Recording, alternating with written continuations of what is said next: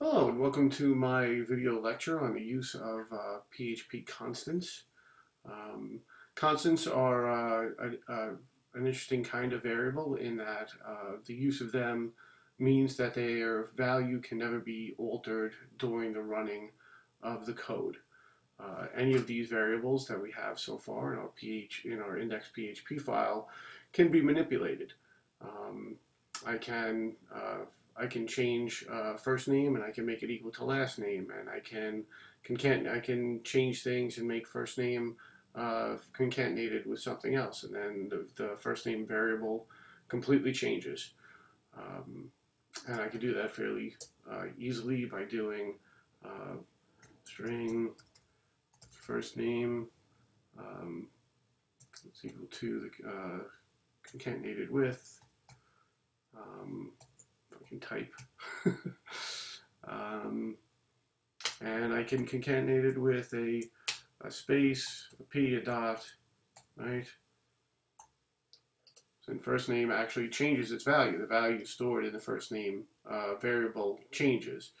What we want to do is we want something that's not going to change. So we're going to use a define function. The define function is what we're going to use to set the value. So in this case, we can define something like pi, and we can set it equal to 3.14 and not go any crazier than that. So here, pi can never be changed. I cannot change pi anywhere in this code, but I can use pi the same way I use any other variable, and I can use that in code.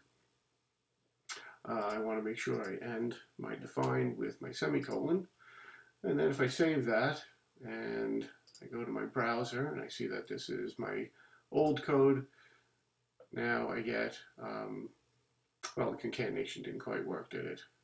What am I doing there?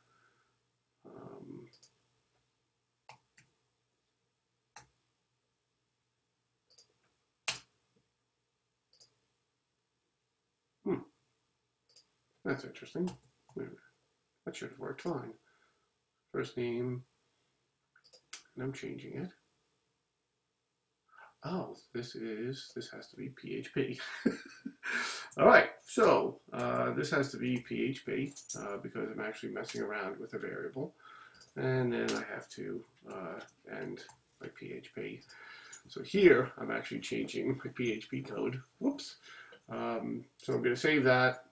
I go to my browser, and then when I refresh that, I get Mike.p.devlin. So first name now is actually Mike P instead of just Mike. And then here's my calculation. I really should throw a break in here. Just again to make it a little bit more visually appealing. And then I'll save that and I'll refresh that, and there we go. So Mike P. Devlin is a great guy, and that obviously is not my birthday. And this is the calculation after we calculate 21 times 0.05 times pi. And that concludes my video lecture on the use of PHP constants in your code. I hope you find reasons and ways to use constants in your PHP code.